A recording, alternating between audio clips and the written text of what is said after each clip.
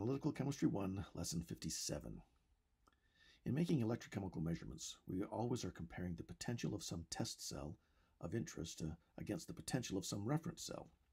Electrical measurements are always done against a convenient standard reference. We are not able to measure the potential of a half cell by itself. It can't be done.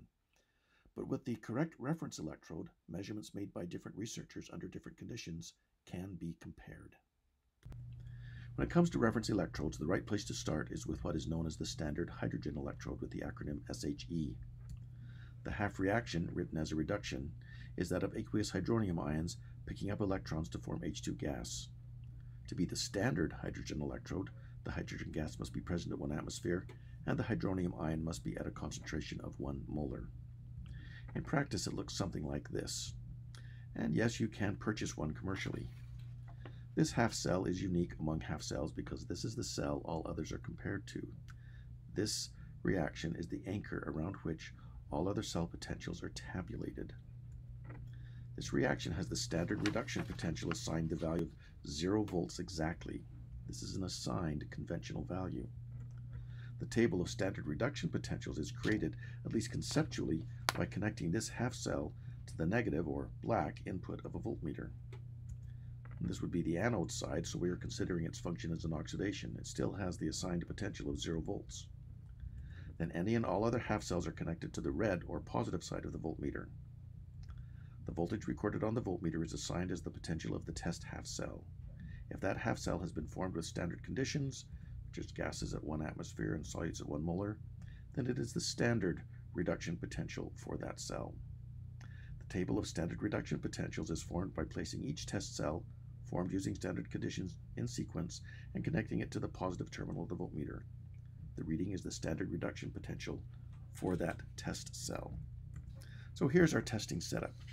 The reference SHE electrode is connected to the negative input of the voltmeter. First, we test the gold plus cell. We measure plus 1.69 volts. We assign that to the standard reduction potential of the gold 1 plus gold metal redox couple. Then we connect the copper 2 plus cell. We measure plus 0.339 volts and assign that to its standard reduction potential, its SRP. Then we connect the nickel 2 plus cell and measure minus 0.236 volts. This is now its SRP value. Finally, we connect the samarium 3 plus cell, measure minus 2.304 volts, and assign its SRP value. Going on in this manner and placing the SHE itself in the middle at 0 volts creates the table of standard reduction potentials. But while the SHE is such a critical reference electrode, it is seldom actually used in practice. It is hard to set up, though when done correctly, it is stable and reliable. But you have hydrogen gas bubbling into the room. It risks creating an explosion hazard. You have to be careful not to tip it over. Just difficult to work with, especially when compared to some of the other reference electrodes available. It's a shame that the word standard and the word saturated both begin with the letter S. While SHE is for Standard Hydrogen Electrode, SCE is for Saturated Calomel Electrode. That's just the way it is. Calomel is the chloride of the mercurous ion Hg2Cl2. As a redox process, the mercury ions can be reduced to metallic liquid mercury. Both calomel and mercury are in condensed phases, so that their activity is always just 1. This is one of the things that makes this a stable electrode and useful as a reference. As it reacts, converting calomel into mercury or mercury into calomel, the potential is unaffected by those changes. The only effect it has is through the chloride concentration. And so it is possible to build the cell with the chloride concentration at 1 molar. This would then be the standard conditions, and we would call it the standard calomel electrode. But under operating conditions, the chloride concentration could slowly drift away from the exactly 1 molar value and change its potential slightly. If, instead, we introduce some solid KCl, enough to saturate the solution with KCl, and then have some solid left over, then reactions over time may shift the amount of KCl present, but the solution concentration would always be that of the saturated solution. So this is an even more stable electrode. Here's a schematic of such an electrode. It is complex to build, but is available commercially. It is a bit more robust and user-friendly than the SHE. When being used as a reference electrode, it is connected to the negative terminal of the voltmeter just like the SHE was. The test electrode is connected to the positive side. The voltage we read would be reported as being some voltage with respect to SCE.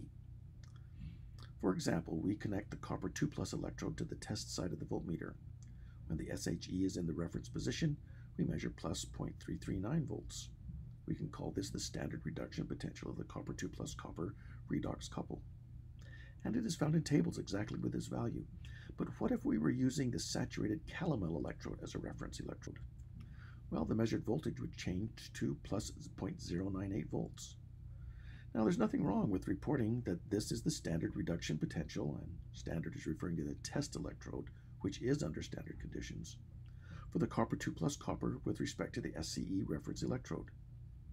You will actually find in the literature a lot of work reported where all of the numbers measured are given with respect to some reference electrode that is different than the SHE. But if you ever wanted to convert your potentials to those relative to SHE, you would need to add back in the potential of the reference electrode relative to SHE. Now there's another very convenient reference electrode. The silver chloride electrode is very useful because it is rather easily prepared in the lab. It's also readily available commercially. One of its design virtues is that both oxidation states of silver are in the solid phase with unit activity, again making for a stable half-cell potential. When measured against the SHE reference, its standard reduction potential is plus 0.222 volts.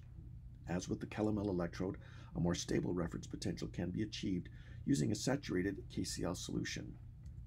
In that case, the measured potential is plus 0.197 volts. Both cells are available. In fact, you'll be able to find them with several different additional chloride concentrations. The manufacturer would guarantee a certain reference potential voltage. It's just use it as a reference electrode, just like the SCE. Take the voltmeter and connect a reference electrode in the usual fashion. Let's start again with the SHE. Connect the standard copper 2+ half cell in the test position. We again observe the measured potential to be plus 0.339 volts. We assign that value to the reduction process for the copper 2+ copper couple. Again, that is what's in the tables. But if we use the silver chloride saturated KCl electrode as the reference half cell, we instead measure plus 0.142 volts. And there's nothing wrong with reporting this number as the copper 2+ copper standard reduction potential with respect to silver chloride saturated with KCl. If we need its value against the SHE, we add back in the silver chloride potential versus SHE. These reference electrodes are commonly used in experimental electrochemical work. When thinking about the measured potentials compared to the SHE, you might think of this kind of a graph. This is a number line of half-cell reduction potential. Convention has assigned the standard hydrogen electrode to the value 0.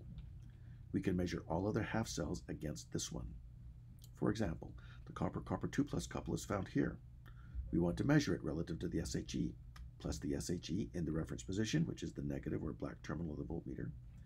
Connect the copper to the test terminal, the red or positive terminal of the voltmeter. The measured potential is the difference between these two potentials. The voltmeter measures the difference in potential between the red and the black terminals. Because of how we have connected them, we are therefore measuring the difference between the test and the reference half cells. Now, our usual mantra is cathode minus anode, and while that is how we have them connected in this case, the process is reversed with half cells more negative than SHE, so this mnemonic is less helpful. In any case, we measure plus 0.339 volts. If we replace the copper couple with the nickel 2+ couple, we now measure a negative potential of minus 0.236 volts. Or we might put the tin 2+, tin 4+ couple in the test position. It would give us a potential difference of plus 0.139 volts. Let's create a little table of these results. Here are the relevant reduction-reaction equations, and these are the measurements when using the SHE as the reference cell. Now redo all of these measurements, but using the saturated Calomel electrode as reference. Here is where the SCE is located in this number line. Here's the measurement with the standard copper couple, the measurement with the nickel couple, and the measurement against the tin reaction. Note how that this time the tin reaction is negative, but with respect to SCE. The tin reaction hasn't moved. It's the reference state that is changing. Put this data up into the table. The thermodynamics of these reactions has not changed, just the reference state. The difference in standard cell potential between copper and nickel is the same, regardless of the reference electrode being used.